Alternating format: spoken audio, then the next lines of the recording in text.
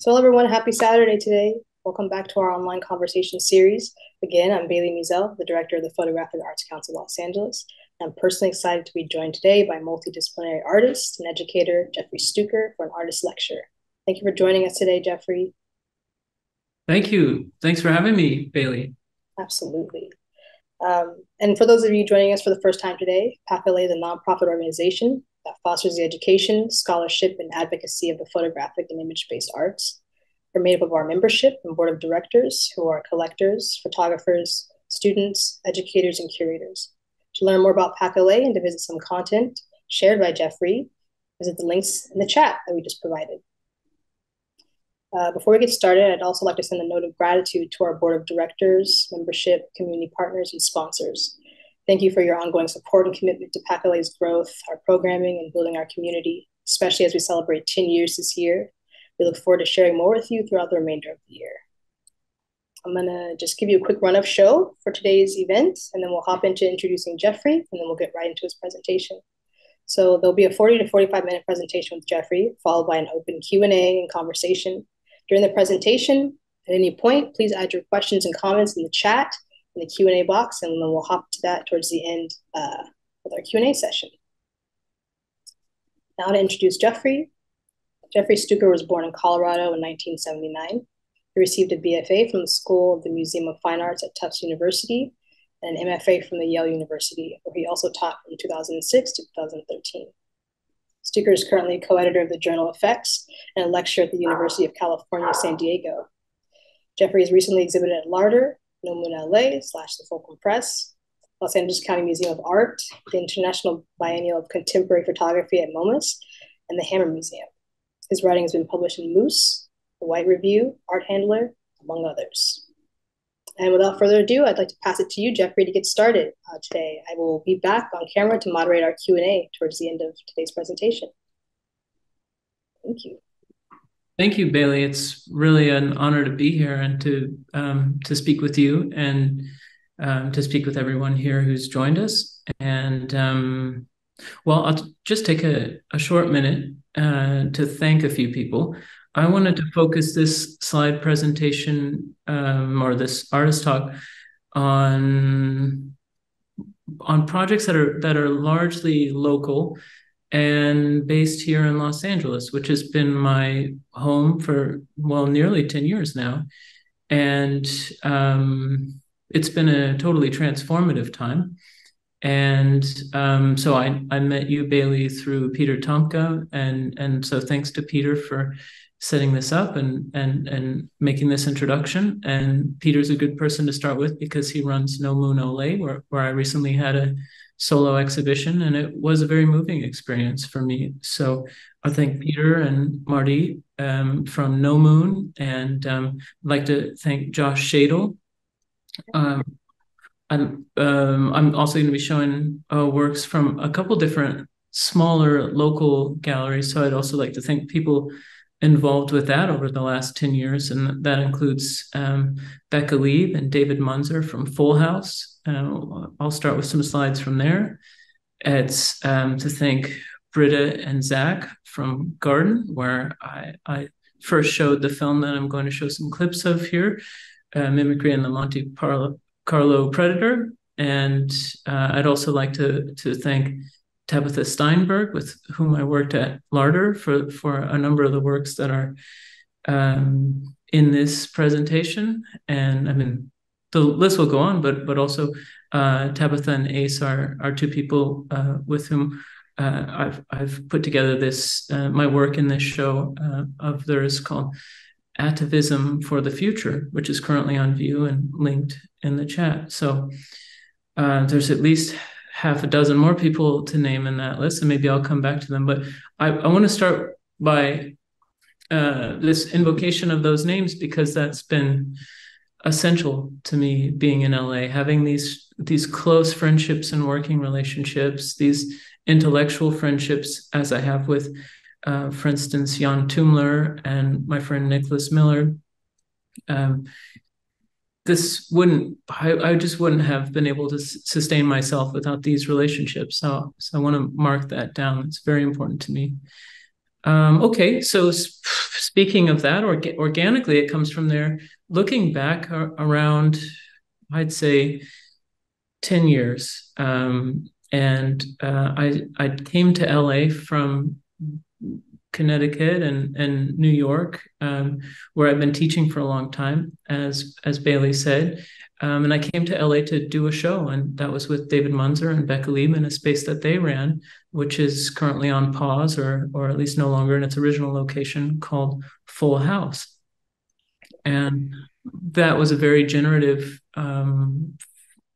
working relationship, a very generative project for me, working with them on that. It brought me to LA for a sustained amount of time, and it was very exciting to me. Gave me a chance to show something that was very different. And so I'm going to start with some work that we put together in a collective format at MoCA, and that was part of the MoCA storefront space. So I'm going to go ahead and I'm going to share a screen.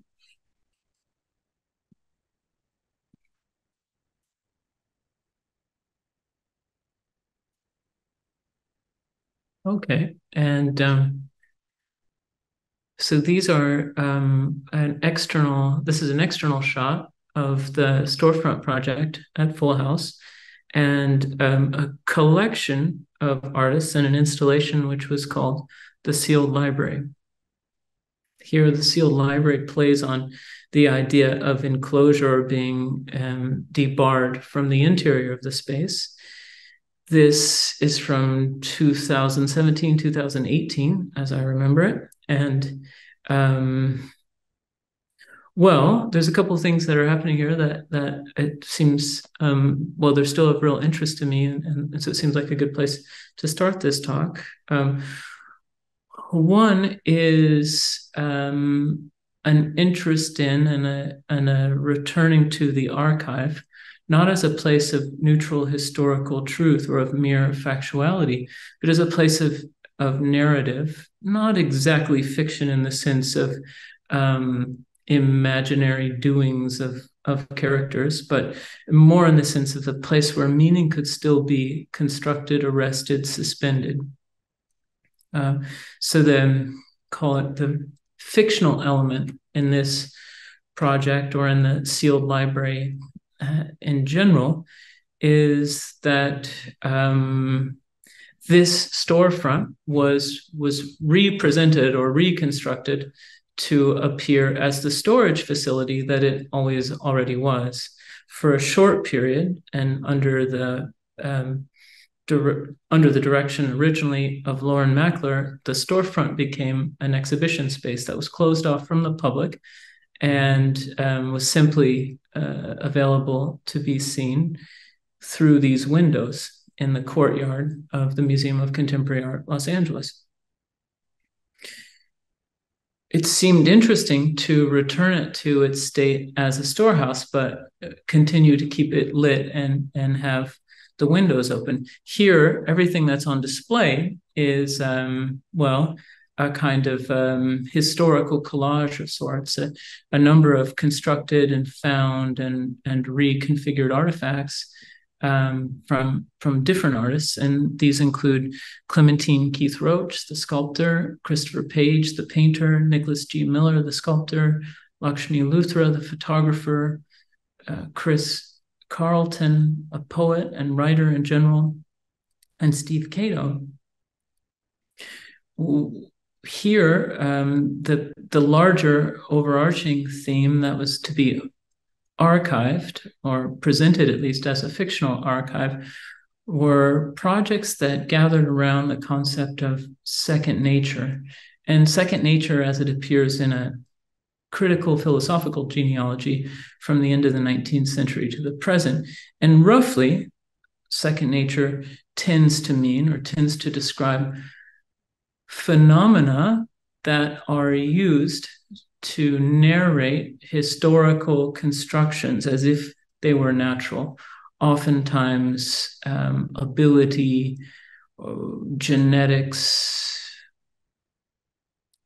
physiology, the morphology of bodies, body types are used as the supposedly stable ground upon which socially inscribed values play out.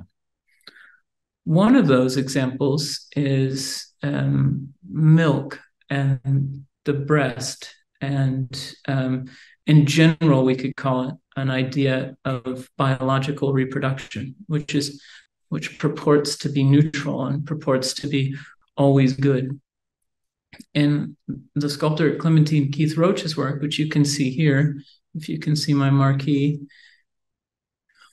we have a number of sculpted and cast reconstructions of breast replacement parts for the body, where at least on her body at that time, because she was a new mother, was constantly in demand for the production of milk. And the work that she made, the sculptural work, had to do with this levels of surrogates and replacement objects and partial objects that ultimately emerge from that relationship between the infant and the mother, or between, well, we could say the child or the new human being and its external environment and the objects that come to replace the mother's breast. I'll pause at this moment, and maybe Bayley, if for some reason the audio is strange when I try to do this, you could let me know, but I have a voice recording from this project. So you can see here, there's speakers that were part of this project at MoCA, and they played sound. They played a recorded voice piece that we made collectively, and they played out into the courtyard. So I'll play Clementine's now.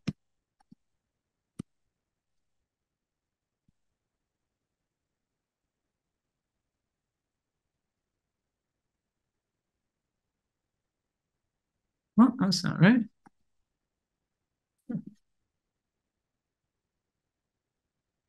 Okay, maybe that's not going to work. Maybe I can just do it by spacebar. No? Sorry. I think we heard it for a second there, Jeffrey. Might be my friend Stormzy playing through iTunes, because iTunes is trying to play the file. All right, let's try. Let's just try. Pure, fresh, and well-packaged liquid gold for $1 per ounce. My milk is naturally full of calories and protein. I eat healthily. My diet is 90% organic and all meat, dairy, and eggs are grass-fed and free-range. I'm gluten-free and soy light. I take prenatal vitamins. No alcohol, no drugs, no tobacco. I use all natural body products and cleaning products. No parabens, phthalates, petroleum, perfumes, or fragrances touch my skin. I am a yoga instructor and work out 4 to 5 times a week.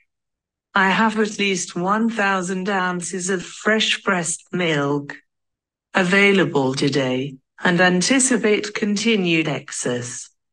After my milk is pumped, it is put in Kinder Twist system storage bags and immediately placed in an Arctic King deep freezer. All of my milk bags are sealed, dated, and labeled. No adult wet nursing. No pictures. No videos. No checks. And no scams. Payment by PayPal only.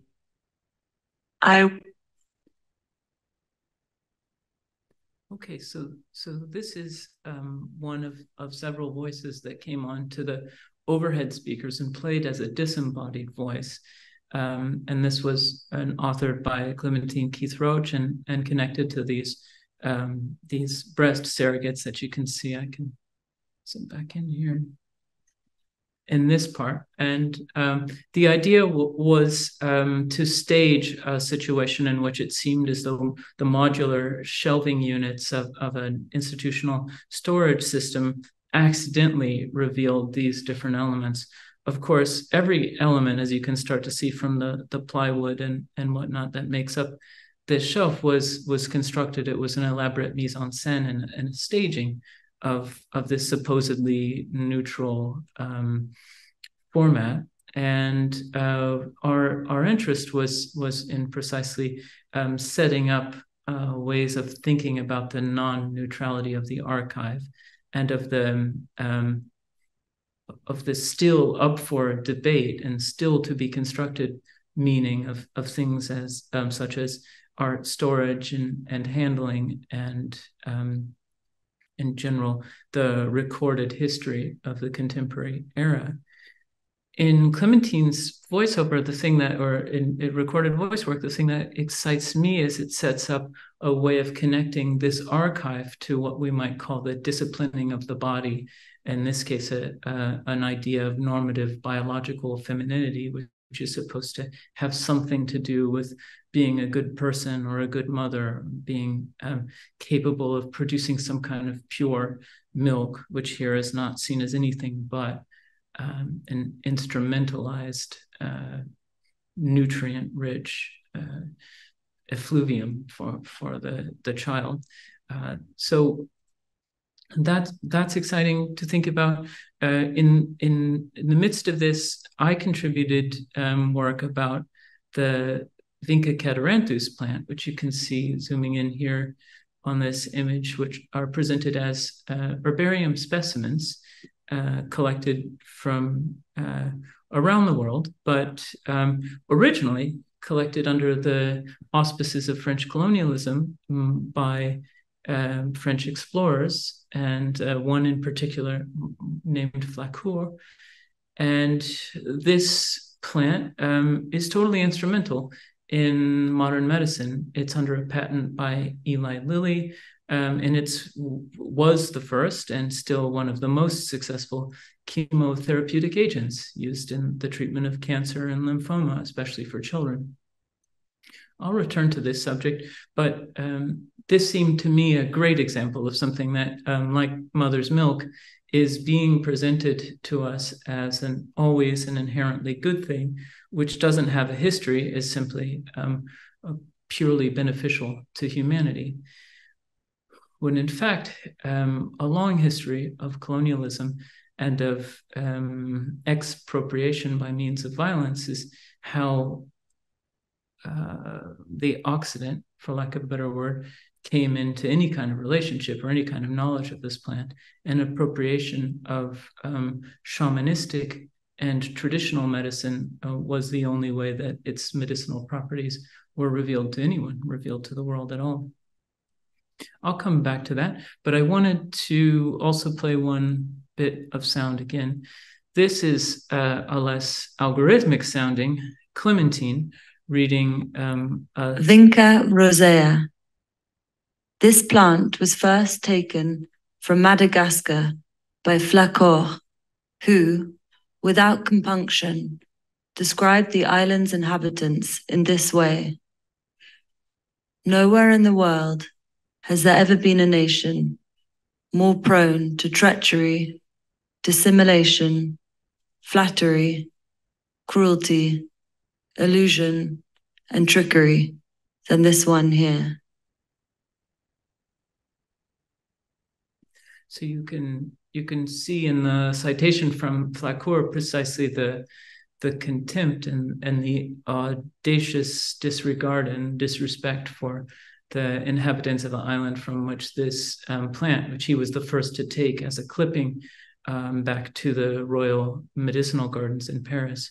You can see precisely this disconnect and the residue, in his own words, of a violent expropriation.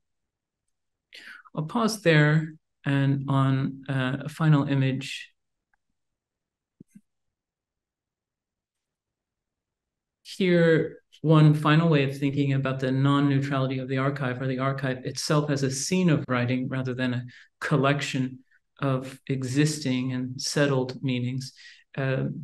What should be the informational placard, the cataloging index for what's contained on the shelves, are themselves very short poems written in a kind of hyper abbreviation or micro style by the poet Christopher Carlton.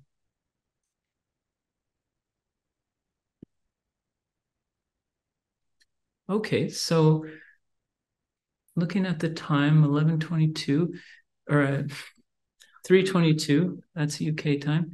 I'll jump forward slightly. So one of the things that became of real interest to me during the same time was the way in which,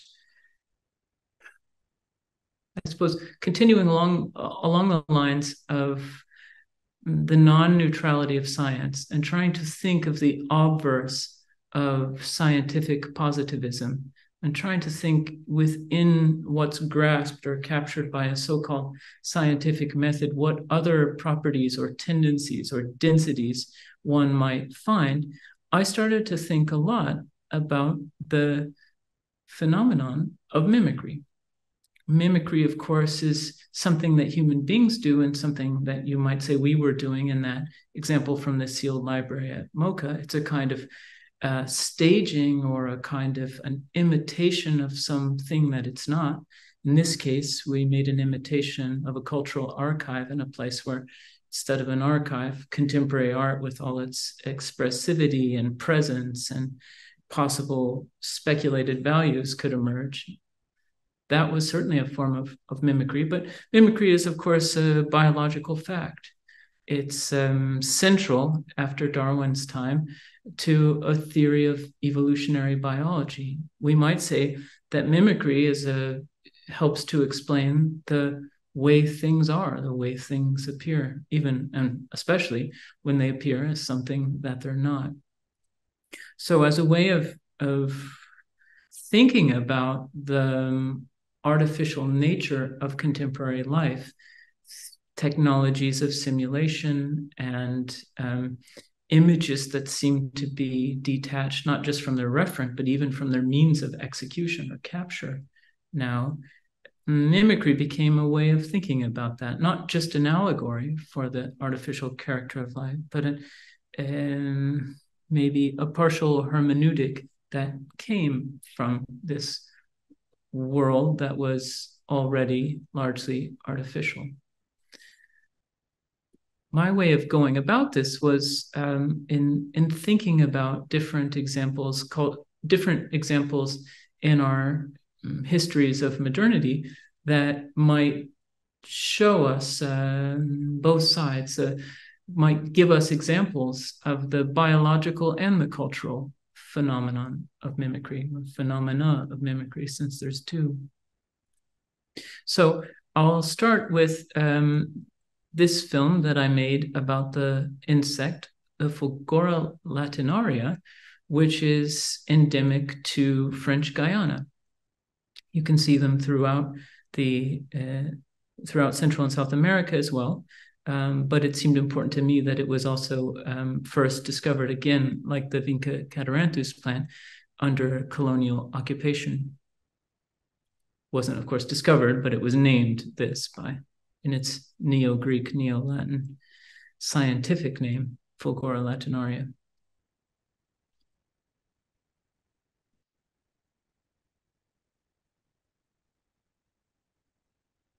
So here's a short clip from a film that I showed first in 2014 at Full House, run by David Munzer and Becca Lieb here in Los Angeles. Of danger. Jeffrey, we're actually unable to see the same screen that you might be looking at. We're still looking at the archive. Let me situ. Yeah, let me fix that. Thanks, Bayley. Yeah, no problem. Perfect.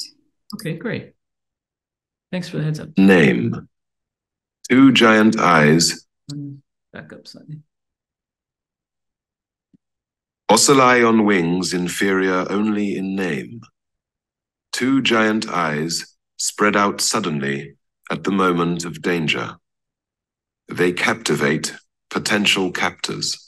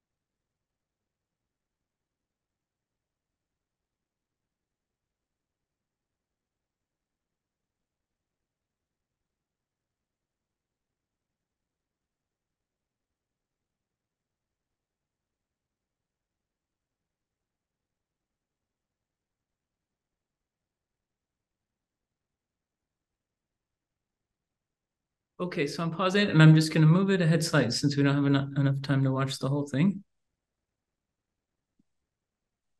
In the eyes of a man of French letters, an alligator mask. In the eyes of Amazonian villagers, the head of a poisonous snake with wings.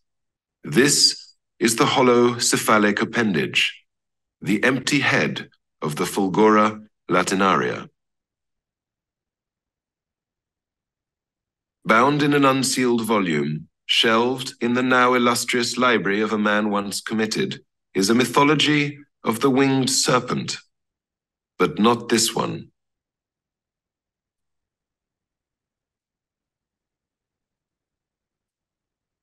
Okay, so these clips show us an insect, as I said before, the Fulgora latinaria, which is also the title of the film. And this insect, as you can see, has every manner of mimetic display and dissimulation. It has these giant eye spots which spread out at the onset of danger, as the narrator says.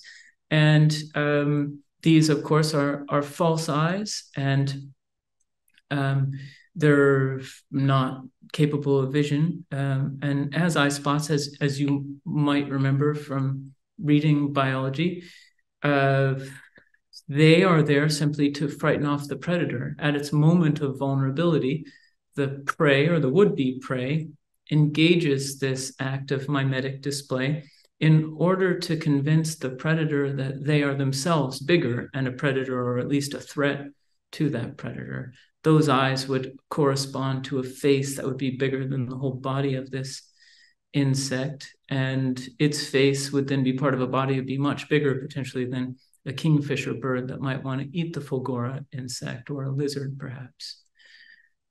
That's a somewhat typical type of mimetic display and a defensive mechanism. As you can also see, there's camouflage that resemble the various lichens and mosses and molds that grow on tree trunks where the Fulgora also likes to feed. So it has a kind of offensive mimicry, the eye spots. It has defensive mimicry, the camouflage, and it has this whole other thing which you might have noticed, which is this giant, empty, peanut-shaped mask, a fake head on top of its head. It's essentially a cicada that's wearing a Halloween mask that's a miniature alligator or crocodile. Truly maddening, and this final element of mimicry tips the balance and actually endangers this species, because it has to carry around this giant empty head. It's barely capable of flight, and also it stands out. The mask is this empty head with gnashing teeth represented on it, and really represented, not anything but that, a kind of picture that's evolved of a grimace, actually stands in the way of this potential prey, this would-be prey, escaping predators. So it sets up the possibility that even biological mimicry isn't simply about survival, that within the general phenomenon of mimicry, even in nature, we find situations in which should we call it, the mere continuance of life isn't necessarily the goal. Something else is emerging.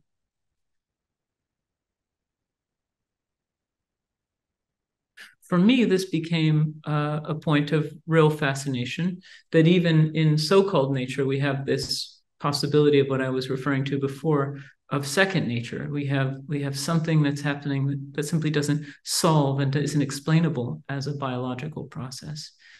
And maybe it could be thought of in terms of biosemiotics, or there's a lot of different ways of thinking about it. One of the ways that I became very attached to and very interested in, which seemed to help to explain this overlap, this feeling of internal resemblance between what you can witness an example of nature from the Fulgora and something from culture, such as an artist who makes films, comes in the form of the thoughts of Roger Caillois. Roger Caillois started writing about precisely this insect, the Fulgora latinaria, as early as the 1920s, when he saw a pinned and dried specimen in the desk drawer of André Breton, the famous theorist of surrealism and, poet and novelist. This became a point of intense focus for me.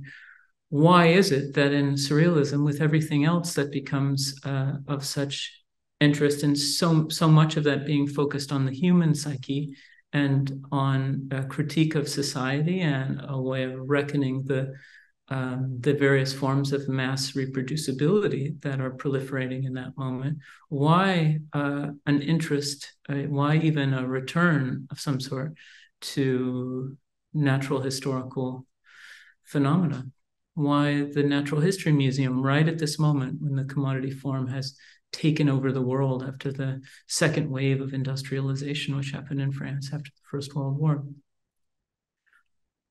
I don't have exact answers for that, but the film and some of the works that I started to make after that came from these questions and these interests.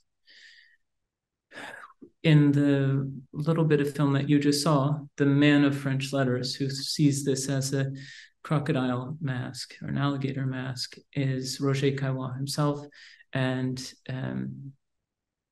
the villagers in the Amazon who see it as the head of a winged serpent, of course, are referring back to the one of the oldest mythologies in the Americas, which they see this as a manifestation of. I'll pause there on this film, and I'll move forward to a couple of other things.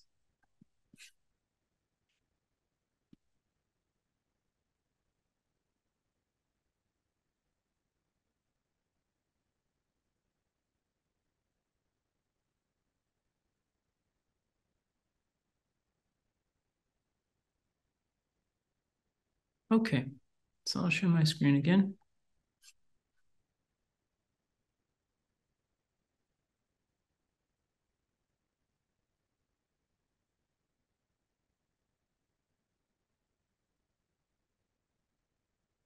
So this is a work here in the middle. You can see this is a work that I showed at the Huntington Library the following year. No, a few years later, a year and a half after the Sealed Library show at MoCA. And in this work, I wanted to push further along this set of interests and see how far I could travel along this line of flight that has to do with mimicry and technologies of representation, which has to do with natural historical means of representation or presentation, and contemporary art, or what's expected of a contemporary artist. Jeffrey, we may not be seeing the same screen again. Okay, I'm sorry. Yeah, let me start that again. Okay.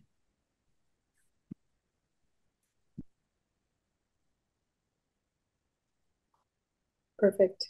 Okay, great. Thanks, Bayley. So yeah, as I was saying, this is from an exhibition at an installation at the Huntington Library, Gardens Museum. And this was from a year and a half after the show at MoCA. And here again, I'm interested, it's a work by me and not this collective work.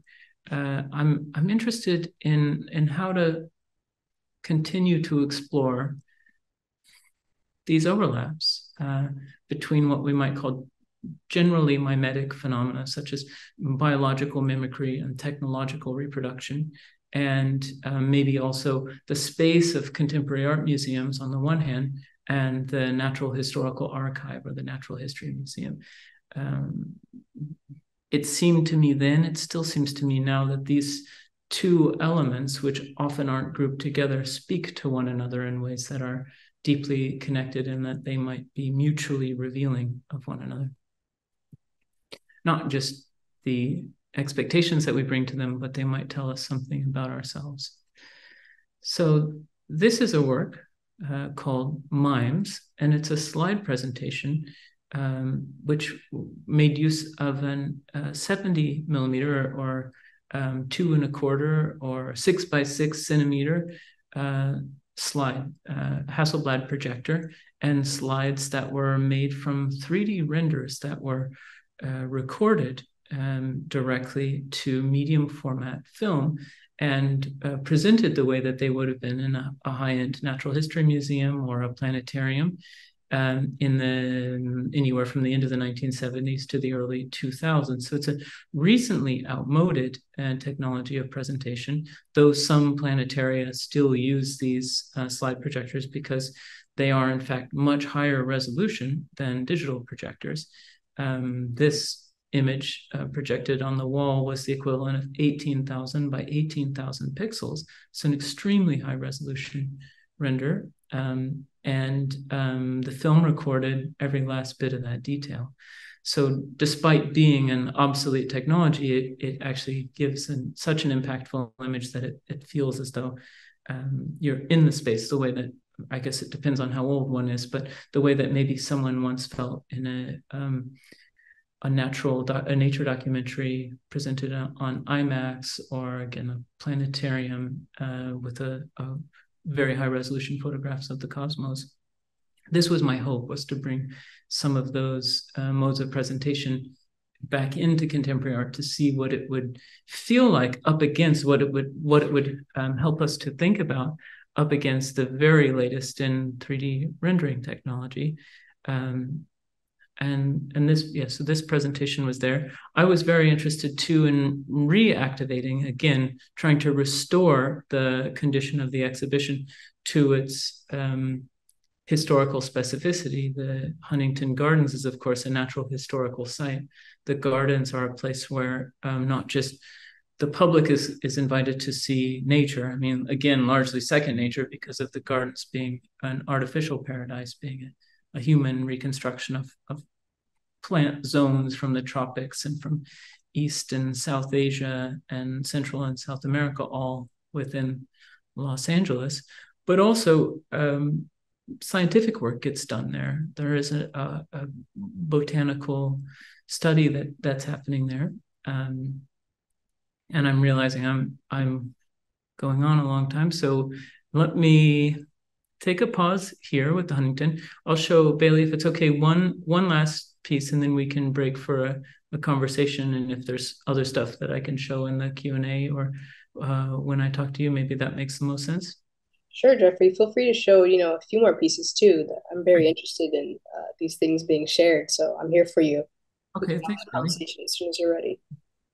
Okay, so I'm going to move on from here to show this installation at the Huntington was part of Made in LA 2020, and this was a twin site, so a double presentation. This was curated by Lauren Mackler and Miriam Ben Salah, and the Huntington Library felt to me, of course, like a rare and exciting opportunity to show work that was ostensibly about natural history, but also very much about technology and technologies of simulation in a site where it was supposedly at home. There, of course, butterflies abound, not the mimetic Indian butterflies that are presented in the slide presentation, but of course, monarchs and lady admirals and Mormons and all kinds of other great butterflies were there in the grounds of the exhibition, outside, of course.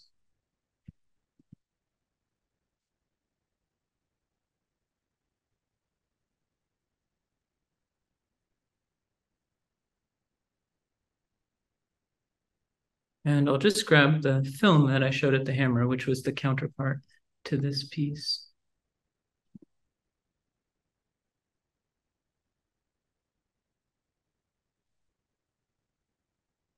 And just gonna...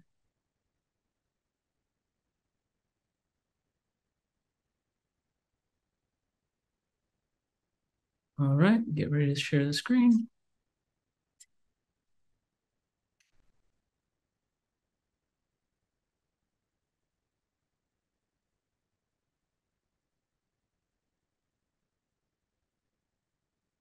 As caterpillars, the Euploea core, for example, completely stuff themselves with the leaves of the poisonous plant.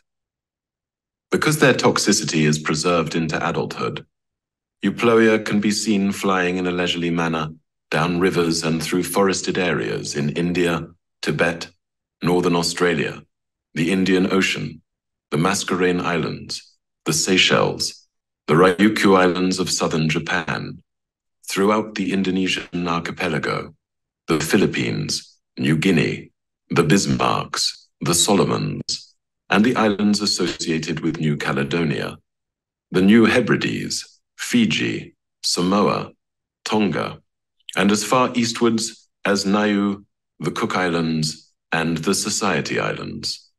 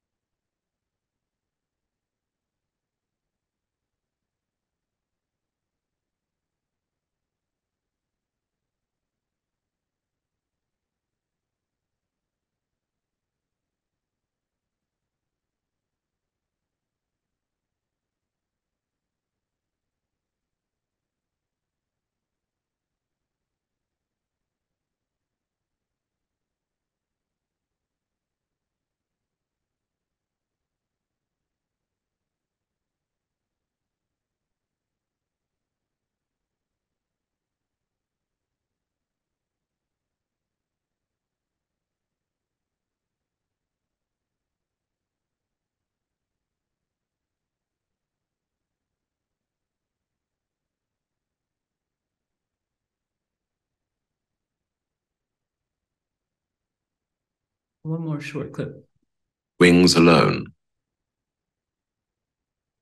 would have had to survive, as so many Lepidoptera do, by whatever shock it could conjure with its wings alone.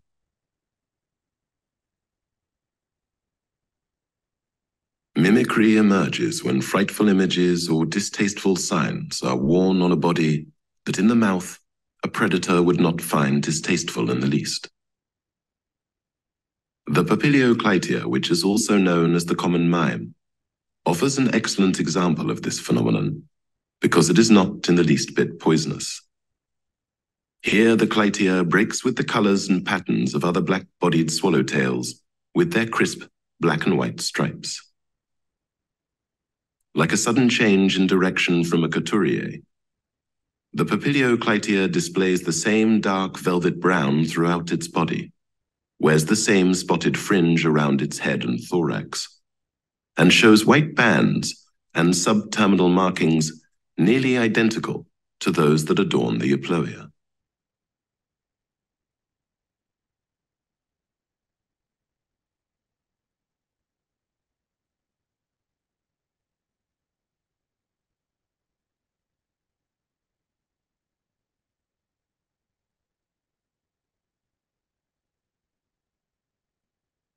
However, the Papilioclytia seems to have subjected the suggestive contour of the white and cream patterns of the Euploea to a process of modern geometricization. The obsolete mimicry of a tooth becomes a cream triangle. Aposematic marks become white chevrons and orange trapezoids.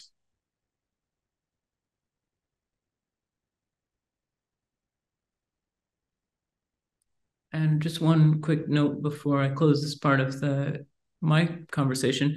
The voice was that of the artist Thomas Hutton, who did an absolutely virtuosic job reading out the place names on that map. And he's also one of the artists in the Seal Library show at MoCA. So his work is both there inside of the shelves, and he helped to build the shelves in a very, very real way. Jeffrey, thank you. Such a thorough presentation. I could listen to you speak about your work and the things that prompt each process for quite some time. Obviously, you know, I kind of prefaced you with this before the talk, but there's a two-part that I kind of want to jump right into to start the conversation, which is this concept of object permanence. I told you I've been sifting through, you know, recordings and installation views of your work, and that's something that just kept coming to mind for me. This idea of object permanence, which is typically, you know, psychological, cerebral, social space to consider. But I want to see your thoughts about object permanence as you are refiguring and constantly reconstructing, revisiting a lot of objects, but also past series and works that you've been developing. So can you kind of hop into that for me? And then there's a second part to that question too, but I want to hold off on that first. Yeah, thank you so much for that thought. And I've been thinking about it since yesterday when you brought it up in our conversation in Bayley. Yeah. Don't forgive me an opportunity to think about this. I hadn't thought about it before then, so I apologize if my thoughts are slightly wild. But object permanence, okay, one thing that I was thinking of in the intervening 24 hours is that oftentimes people bring up a lack of object permanence as a problem that someone has. So-and-so, meaning they'll say he's lacking object permanence, or he lacks the faculty of object permanence, usually referring to someone who's very flighty, forgetful, is only focused on the present, what's happening right then and there, and then doesn't return to things. And oftentimes, you know, people in positions of power are described as this when they're irresponsible or incompetent in relationship to their surroundings. So I was thinking a little bit of what's called the public valence of this word. We often hear it increasingly, I think, maybe even in a kind of language around political economy. So-and-so is lacking. I mean, I won't make any comments about which presidents are lacking object permanence, perhaps, but that'd be a subject for another conversation. Right, we're on the same page. But importantly, it has to do with the phenomenality of objects and the trace they leave in our consciousness, and how that may change, or somehow by some miracle may not change over the duration of one's life, over the lived experience that one has in the course of their own lifetime. So something that's happening, we could call it at an ontogenetic level, this memory of things and their presence in our life. We could even talk along the lines of Bergson of the impression that objects have made on our consciousness throughout the past. And even if we're not consciously thinking of those objects, our memory is this ever branching out cascades of these impressions from objects that have been left on consciousness. So I think that's such a valuable way of thinking about moving image work, where the frames are changing and the objects are passing away from us. They're transitory in all of the poetic ways that cinema can be, the objects in a moving image work or in a film.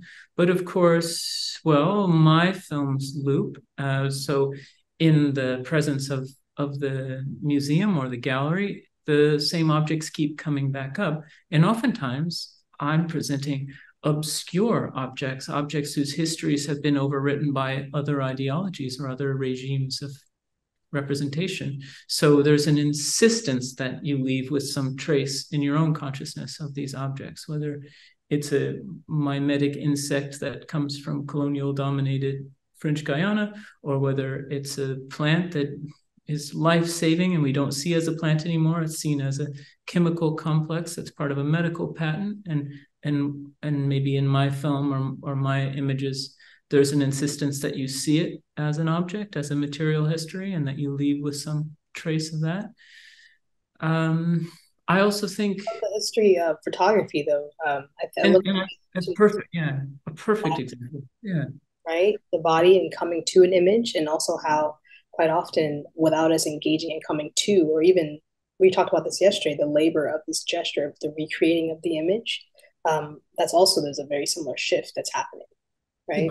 It's a great point that you're making. I mean, even if we think of Fox Talbot's famous definition, infamous, depending on your take, of the pencil of nature. I mean, is this not a representation of positioning of photography as nature's own memory? Of course, nature, memory, all these would have to go in infinite suspension as meaningful terms. We'd have to subject those to real conceptual development. But the idea, if there is a such thing as a pencil of nature, or there once was, we'd say in the time of chemical analog processes where light is quite literally writing itself from an object onto the surface of a light-sensitive coated piece of paper, then object permanence is the thing that photography does. We might even say, I mean, I'm not quite confident to play amateur philologist right at the moment since I haven't looked it up, but we might say that the popular psychology term object permanence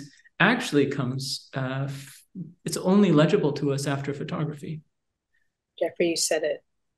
That's exactly. I thank you for engaging that with me. I mean, you said it. And the second part of that, which is quite exciting for me, at least as a poet, this idea, and I think that you bring it very true in a lot of your works. So I really want to see kind of where you'll land with this, but this idea of the sentient object. God, yeah. It's behind or involved in an object. So when we're looking at the butterflies or the mimic process, what is that translation that's coming through, right, from an object? Even as you didn't really get too into the ways that you create. I love that. I kind of love that you reference mostly the tools of the creation, or the refiguring or reconsidering representation. But can you talk about that a little bit more in depth, like how you create a lot of these ideas of mimicry, but also the objects that you're engaging, and this weird sentience that kind of comes through. And again, this could be a very broad idea, but. Well, yeah, okay. I mean, I feel like this would be a conversation, you and I hope we do have it for several hours. Okay, so, all right. It's interesting that you would mention this potential sentience of these pictures of mine and these moving pictures of mine, because of course they are inorganic. They're supposed to not be alive. They might represent once living or organic matter, but here they're being presented as dead matter, as pixels or as grains suspended in silver gelatin. So very interesting that then you propose this idea that there still is a kind of sentience. And first thing I think about, of course, when I was trying to trace back this concept of object permanence, I did think of Bergson and his book Matter and Memory. His cousin Proust, of course, came up with a redress, an imminent critique of the Bergsonian concept of memory, saying that it wasn't simply dead matter, but that it was alive and it had a will of its own. So involuntary memory, the will to speak or to reemerge of things in our memory is precisely what, well, as you mentioned, the poet does, what the writer brings back to the concept of object permanence. So there's a number of lines, and they're all wonderful in Proust, but Proust offers us a great example of a personal cultural remembrance in which the faculty of memory is not a static entity of the human mind, but it's present in objects themselves, that somehow the past continues to dominate the present or have the possibility of returning to the present through the thing itself, through its material entity. And it can be enunciated perhaps or triggered in human object interaction, but it's always already there. And there's a number of examples that are really exciting to me where Proust's probably aware of the various artifacts coming through museums of ethnography and whatnot, understood non-Western concepts, especially African concepts of animism, and they do get quoted, somewhat flippantly. And I'm sure there's a number of ways in which they're wrong with a capital W, but still, this idea that the thing thinks, that the thing can speak, does come to us. That's I suppose one line of flight. Connected to that, I suppose, yeah. I mean, in my work, all of the artifacts in the end are doing this strange thing where they're all true. I work very hard to make sure that the insect is scientifically correct, meaning that biologists at universities that I worked at I'm in touch with them, and I can send them the progress of the films as I work on them and get their critiques. And I do make changes based on whether or not something is accurate. But at the same time, it's fully constructed. It's made with the same care that I once made drawings and paintings with before I worked in this, we'll call it, alienated technical format. And so in that sense, by being a willed object, or an object that's belabored and accumulated all these gestures and all these elements of touch, there is a kind of level of psychic investment there. They're charged objects. One final way that the work relates, and this is more in a way that I will play amateur philologist for a moment with it. The word for butterfly in ancient Greek is psyche. Okay. It's already a soul. So the ancient Greeks, I mean, this not just Herodotus, but Plato all the way to Heraclitus, when describing a butterfly, are saying the same word as soul, and it's not an accident. It's not an accidental. It's not an accidental pun. More specifically, and more strangely, and more haunting for me in this, along this trajectory of thinking about how objects are capable of remembering the past and bearing witness to pastness despite the ravages of oblivion or the marks of pain that strike through and cancel out the environment itself. In the research that I've been doing about the island of Madagascar and the historical origin of chemotherapy under colonialism, I've been very slowly trying to learn Malagasy, the indigenous language of Madagascar. And the language for butterfly in Malagasy is Lolo, which means a ghost, or also soul. So everywhere that I've looked in my work, I haven't set out to do it, but I can't help but see this animation of the inanimate everywhere that I look. It doesn't hurt that I'm also quite literally animating these objects and making them move when they should be dead or they should be pixels. But this word Lolo, from Malagasy to describe the butterfly was most recently most striking and gave me chills when I read it. I didn't believe it, and I had to look at a couple different dictionaries to make sure it was true. So this subject, the butterfly, it reigns very true again and again.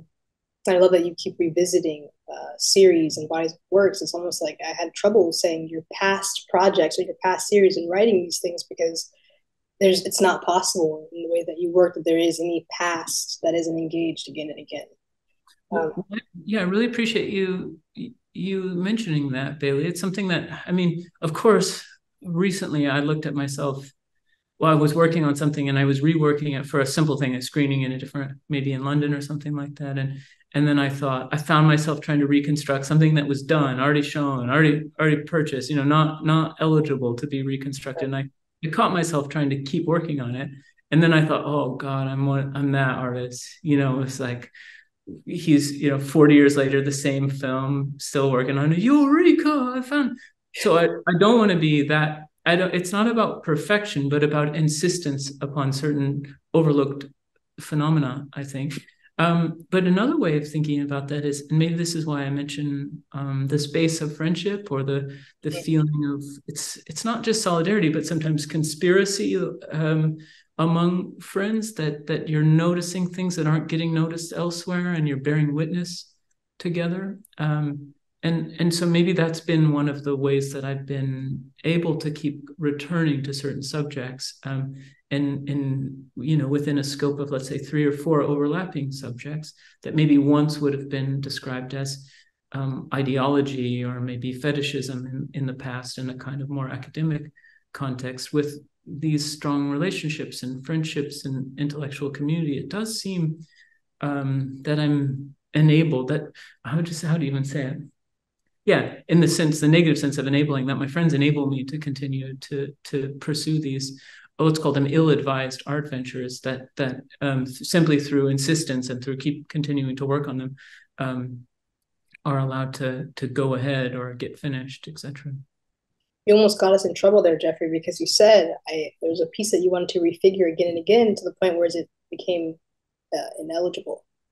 And I just ran with that. That's like a whole nother conversation that we can run with, because that's astutely what I was kind of engaging there. But just one thing that I kind of also was dying to ask you about. It can be simple, but one of your most recent exhibitions at MOMUS LA / Fulcrum, Feelings Out of Season. This title, you talk a little bit about the installation, but also the title of this exhibition. Of course, yeah. I do have maybe I can pull it up, something to I could do a quick screen share with, if that's okay. Sure. Let's see, because this will give us both the title to look at and some other text data. All right.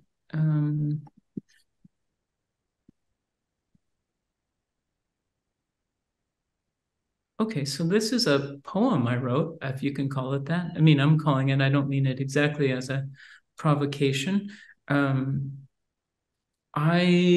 This is a little bit in the spirit of what my dear friend Chris Carlton wrote in that very abbreviated, seemingly scientific form for the MoCA show, where the placard itself is the poem.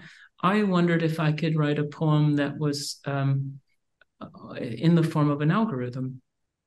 And well, it's a coming together of two things. It's an algorithm that defines the simulation of light in a photorealistic 3D render. So it's the current era algorithm for what's called path tracing.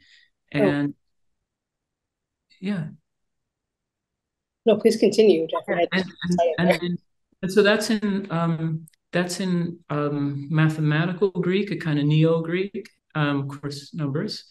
And also the second part of it is in ancient Greek. And the second part of it is a fragment from Sophocles that is also represented in the photographic pictures in the exhibition. And this fragment from Sophocles, well, it's under debate by non-amateur philologists, specialists in ancient Greek. And it says, we know that it's Hermes who's wearing the cap of invisibility. So he's in the midst of a mimetic effect. And Sophocles was the inventor, according to Aristotle, of visual effects, or of special effects, as he says in the lyrics. And so Hermes says, "My teeth chatter with a great fear." And he's making fun of the town elders who are chasing after him for, I won't blow the plot, but having done a very bad thing. And so he's doing this, and there's debate over it. So I have 4 alternate translations from this tiny fragment of Greek. And it's not just that these people debate what ancient Greek would mean, but the very orthography of the thing, the what letters are full letters, whether or not it's a whole word, etc., have opened up all of this, even holes in the middle of it, have opened up all of this debate. So you have, in some sense, a matter of scientific understanding or fixity. This is how we transit light. This is the algorithm that I use to make my pictures. That they are all the pictures in the exhibitions that you've seen come from a path tracing algorithm, and also underneath that is something called the Monte Carlo equation. So light is being simulated in that way by means of a kind of controlled brute force. And you can't really change. I couldn't take one of the other Greek letters from the second half of the sentence and plug it into the leftmost part of the algorithm and still be able to render light. So that's very fixed. Yet we can see from the play that the meanings are not very fixed. So Feelings Out of Season is the name of the poem and then became the name of the show. It's called that because it's a metaphor that Aristotle uses to describe tragedy. In the Poetics, while dealing with Sophocles, Aristotle says that when I go into the theater feeling sad, it could be that I come out feeling happy, meaning non-naturally, non-organically, this synthetic environment, these visual effects produce an emotional reality for me. I like this for a lot of reasons. One of the reasons I like it is because it describes, one way of describing it would be that it gives us a way of thinking about the material consequences of a simulation. A false image, a constructed image can have very, very real consequences in our lived experience and in our lives. Now that I'm thinking about object permanence too, I'm thinking of all the false images that have created an object permanence for me. Absolutely. So thank you for going into that with me. I knew that was just it was really important to engage that aspect. That's one of my not that I have been following you for too long, but it's one of my favorite installations that you've had so far. So I was really grateful for connecting us after that installation. Yeah, me too, and thanks for coming to that. Yeah. So Jeffrey, this was such a good conversation with you. Thank you everyone for sticking with us for a little longer today. And Jeffrey, again, I appreciate you so much for being with us today and for presenting your work and engaging it with us so thoughtfully and considerably. Well, I'd continue the conversation off screen, so I'm sure we will. Thank you. I hope we do. But yeah, everyone, thank you for being here with us today. We have a comment in the chat. Thank you both. It was illuminating. Thank you, Roman, for that comment.